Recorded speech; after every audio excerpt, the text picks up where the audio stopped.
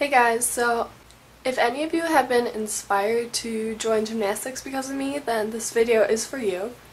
And this is just what to wear to practice and just some tips that I have for you, including like with your hair. The first thing I would recommend doing is just make sure your hair is really pulled out of your face and into a ponytail. And I would also recommend using clips like this. They're just like snap clips. You don't want to use bobby pins because those can make your hair get like stuck to them and they can fall out of your hair and then people can step on them and hurt themselves. Next thing I'd recommend wearing since you're a girl is a sports bra, and one like with a racer back because that will give you the most support, because for gymnastics the sport is very like you jump a lot and you just want to be supported. Next thing I would say is if you have a competition, then I would recommend getting a sports bra like this.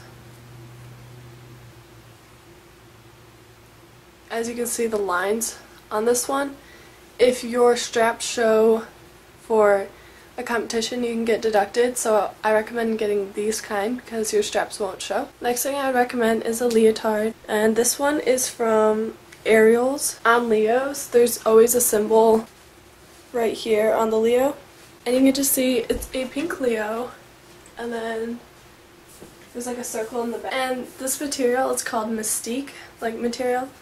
It's very form-fitting. It's supposed to be. If you have a loose material shirt, it can wrap around the bar and rip, and loose shorts that can cause injuries and even like broken wrists. Just crazy stuff like that. And then I have spandex shorts like this, and these are from Victoria's Secret, and they're just the yoga shorts. I only wear spandex shorts to work out. So this Leo is just a thinner material Leo, and I would recommend this for summer, but if it gets really cold where you live. They also make velvet Leos.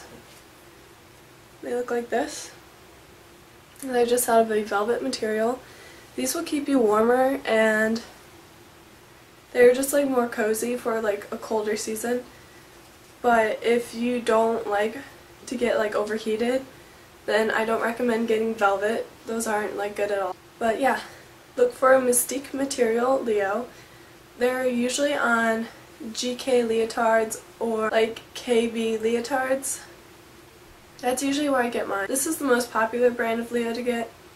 A GK Leo, and it looks like this, their symbol. And like Olympians wear this.